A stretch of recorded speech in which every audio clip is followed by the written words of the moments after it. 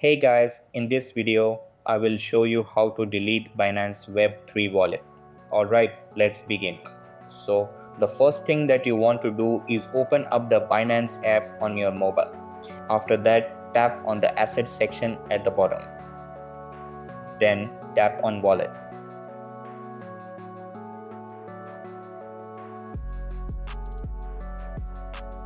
Now, tap on Restore Wallet. After that, tap on Remove Wallet, as it is an sensitive information, so that's why Binance doesn't allow to record the screen. Again, tap on Remove Wallet, then confirm it.